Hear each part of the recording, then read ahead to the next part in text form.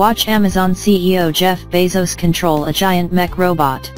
Amazon CEO Jeff Bezos got to live out every 6-year-old's fantasy when he got behind the controls of a giant mech robot.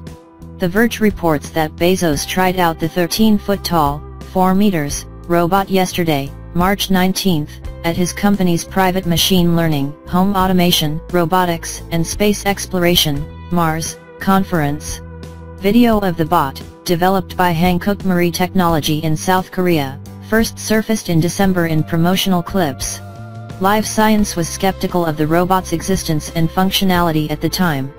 But the new video reveals that the robot does, indeed, exist.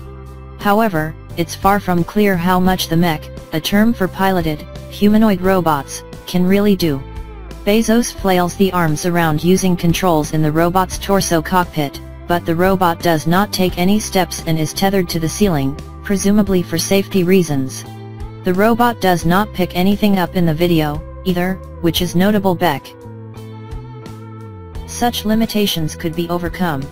Roboticists have already developed robots that can navigate uneven terrain, including Boston Dynamics' intimidating Big Dog and the bipedal Atlas humanoid robot.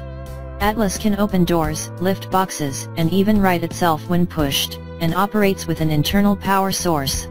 Those bots are much smaller than the giant mech Hankook Mirae is trying to develop, however, and don't present the same safety challenges as a piloted robot.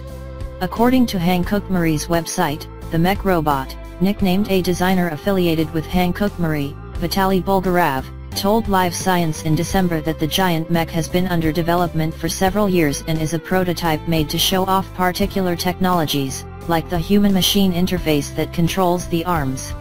In that case, the mech may never be used for more than demonstration purposes, while the individual technologies used to make it might be redirected to more practical designs.